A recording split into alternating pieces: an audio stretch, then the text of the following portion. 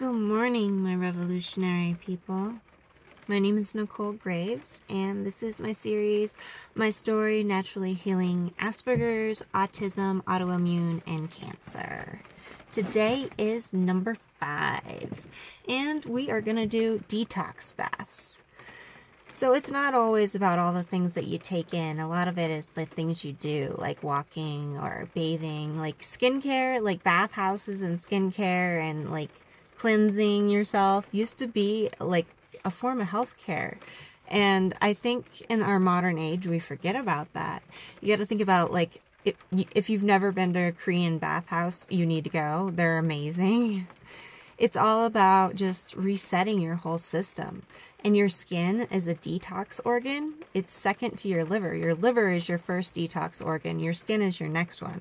So if you can help your skin out, you can help your liver out. It's like, it goes hand in hand. So I don't think we really think about taking a shower or bathing as a way to aid our body in health.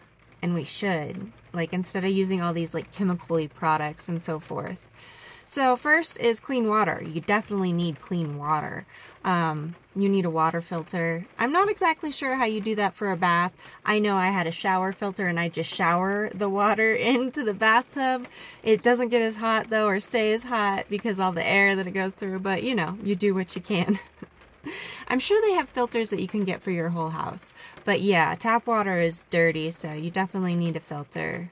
Or is what I would do is I would throw some binders in there, like throw some baking soda or some diatomaceous earth, food grade, and then that'll absorb some of the toxins that are in the water, and that really helps. So detox baths is all about putting good stuff into the water that's going to help your body operate at a more optimal level. Basically what it is. Epsom salt. Epsom salt is like number 1 because magnesium helps your body detox.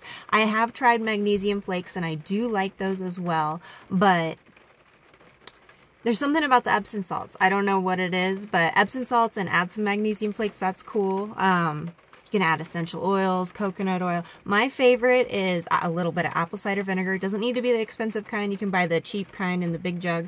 Apple cider vinegar, coconut oil, Epsom salt, maybe a few magnesium flakes, and baking soda. That's my favorite. Throw in some diatomaceous earth if you don't have a good water filter, or just do it anyway because it makes your skin really soft. I love that stuff too. It helps with collagen production. We'll talk about that soon too. The diatomaceous earth, I love that. We'll do a whole video on it. And then, so basically, yeah, you just gotta, you can throw anything into a bath and just make it better. And just lay there and like relax and breathe, maybe listen to a podcast, maybe drink some hot tea. Health is all about multitasking. Like, the more things you can do at the same time to make your body feel better, the better you'll feel. And it's all about just like soothing your nervous system. Life is about soothing your nervous system. And the more you get used to soothing your own nervous system and self-soothing, the better human you are, and the less reactive you are, and the less stuck in your sympathetic nervous response, or what is it? Something like that. Your sympathetic nervous system, that's what it is. Because you want to be in parasympathetic. You want to be chill. You want to digest and rest. So that's pretty much what life is all about. It's just calming down and detoxing. You just got to get that shit out of your body and chill out. I know it sounds oversimplified, but that is what life is about.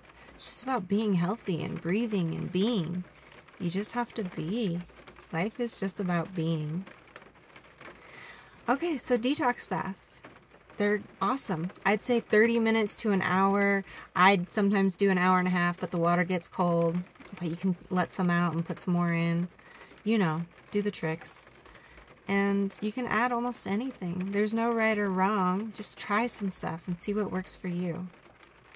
Alright, my revolutionary people. I love y'all. We'll talk again soon.